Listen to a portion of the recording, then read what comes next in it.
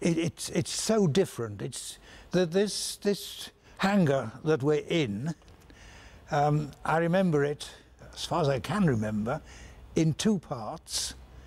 One was called A Shed, and the other was called F1E. Why, I don't know. But A Shed was used for servicing aircraft. F1E was for putting experimental installations in. So there were a range of aircraft in here, 4 engines, 2 engines, single engine. I have to say, with the best will in the world, it wasn't as clean as it is now. Now, dare I say it, it looks as if we did some work in it. We didn't have polished floors, for instance. There were instruments, there were things, there were measuring gadgets over the floor. You'd often find heavy balances, because all the little aircraft that we flew, that were flown, were weighed.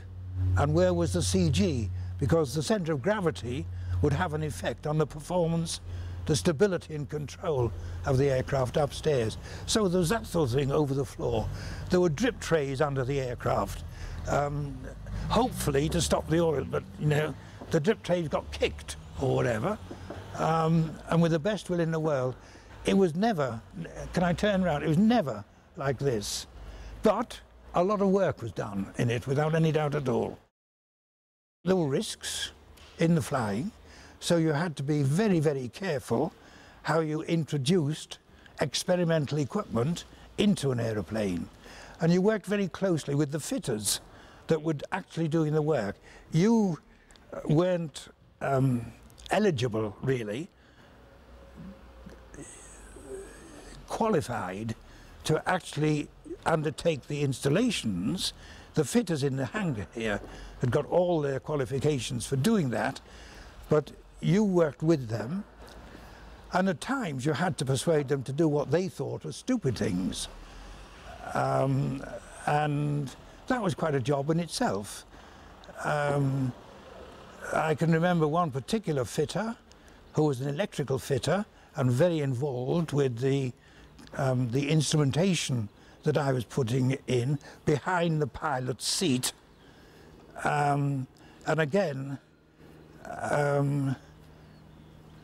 I used to duck my head in behind the pilot's seat to adjust this, that or the other, or calibrate an instrument. And he'd be sitting in the pilot's seat itself and doing things there whilst I was behind him. And he'd be muttering away about this sod behind me, what the hell's he up to? Di-da, di-da, di-da, that sort of thing. So on the one hand, you've got this close cooperation with the pilots themselves, but here on the ground, there was the same sort of thing experimentally, with fitters very skilled and willing to accept that you knew what you were talking about. If they didn't think you did know what you were talking about, in no short time they'd let you know, pretty forcibly. They thought you were di-da, di-da, di-da, di-da.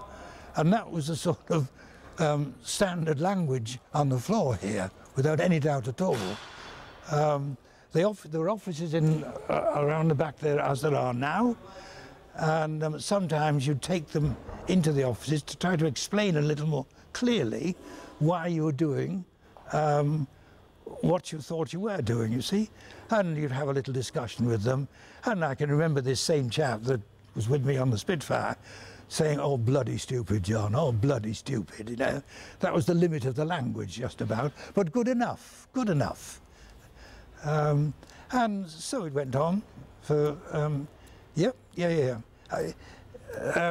a good atmosphere.